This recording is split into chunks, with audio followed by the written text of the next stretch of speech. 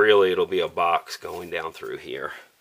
A little more difficult, but definitely going to be a stronger weld. And I think with all that tire weight out here, it's really going to be taking a good bit of brunt. So I think that whole assembly is going to be taking a good bit of brunt for aluminum. Now my only other possibility, and this may be a possibility, but see, the problem here is I still have the same issue, okay? I could drill. Problem is I'm not going to get anything that's going to want to make, well, yeah. See, I'm not underneath the bumper. I'd have to cut my board, and then I lose all of my package space. It's just not a good fit. Over here I'm going to really cover my spare tire and still lose them. Yeah, I'm going to put it right where the bike was. I think that's plenty strong. We'll just have to check those welds. So we'll have to keep checking our aluminum welds at the beginning, especially this weld down here.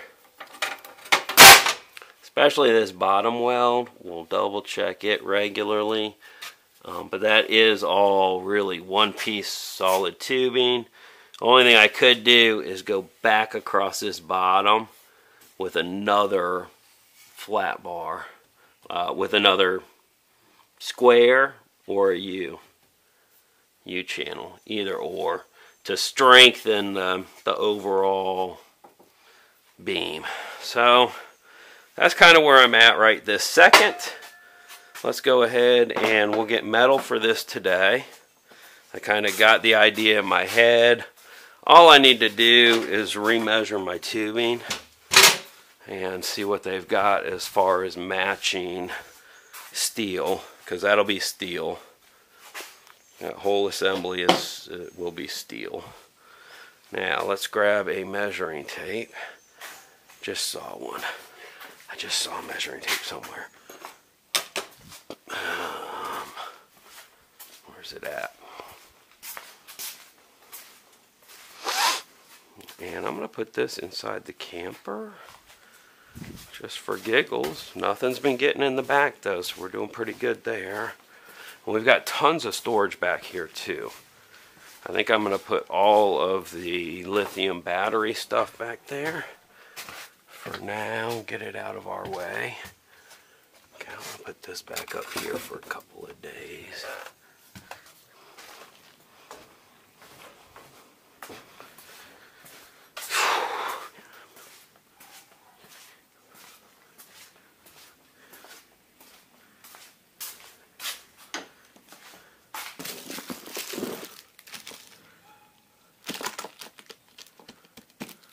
I don't know where this came from. I swear it fell out of here.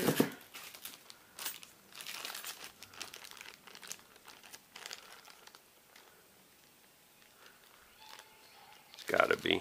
They had to give me 5 just in case.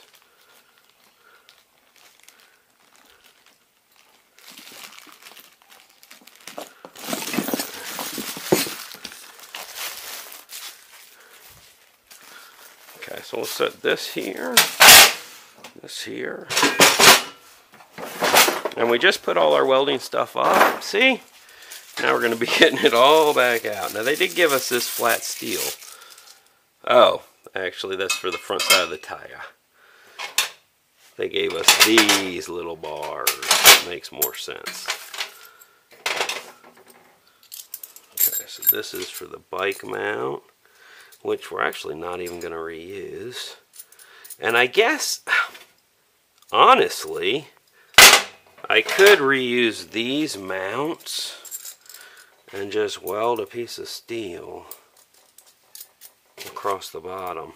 Hold on. So what I'm thinking now,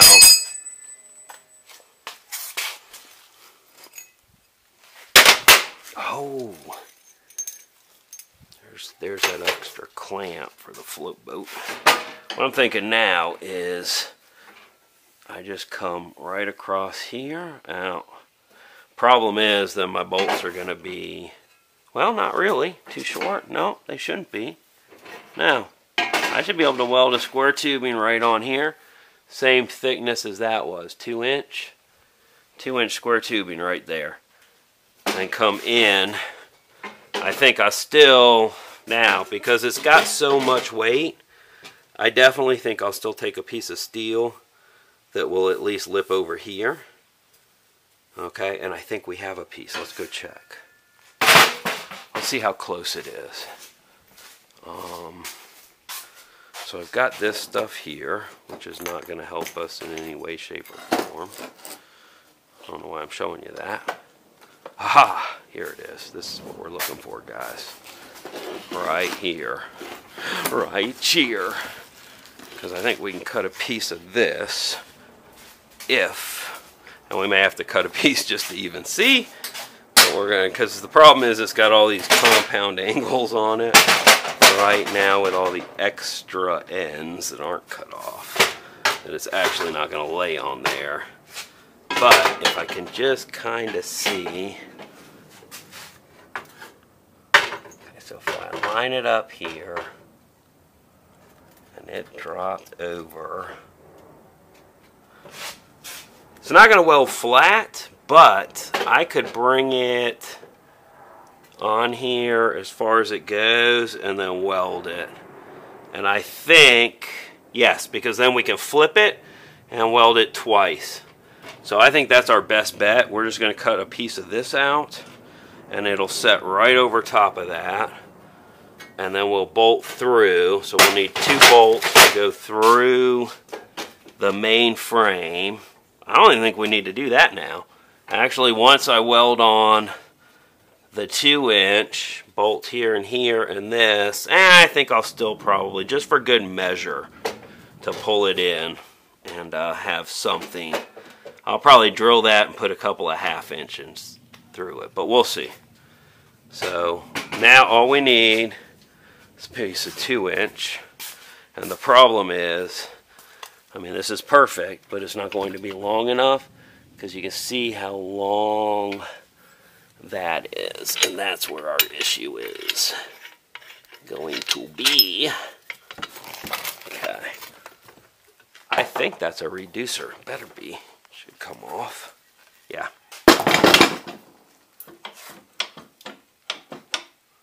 Well, this is the weirdest thing ever.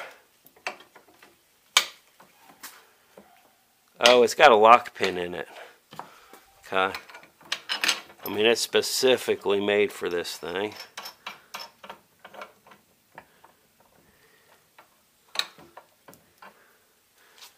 I mean, that's crazy. Crazy, crazy. Like, it's got a lock pin, 2 pieces. That's pretty cool. Okay, so I just need a piece of 2-inch. Let's see, it's got to be long. And I don't really want a solid. Oh, that's not solid. Okay.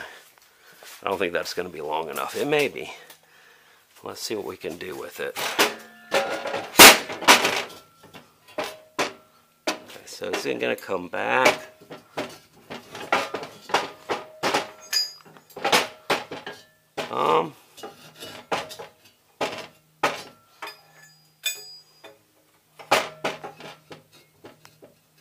That's perfect. Okay. So we got all of our pieces. There's no reason we can't get started on this right now and have it done before our appointment. Nice.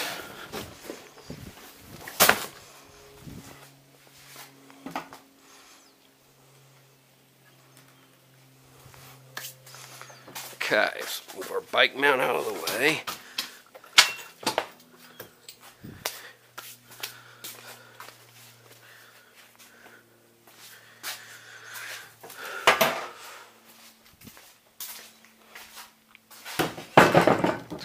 To cut that, I think, but we'll see.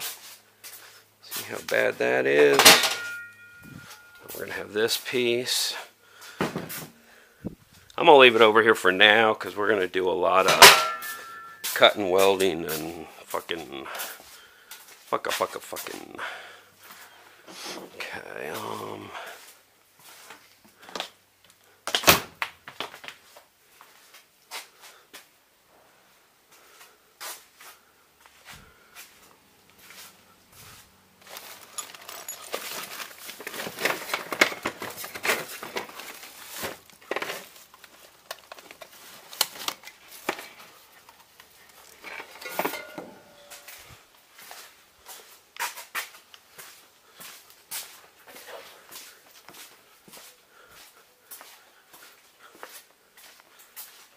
okay, I think this is going to be kind of a super easy mod for us.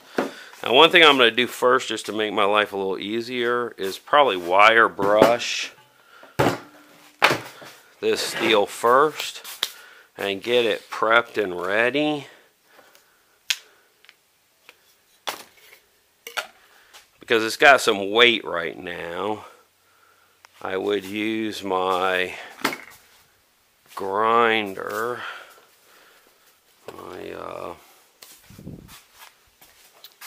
I'd use my vise. It's just heavy to get up off the ground. Very heavy. So this sometimes is a lot easier physically until we get that vise mounted on the back of the 42.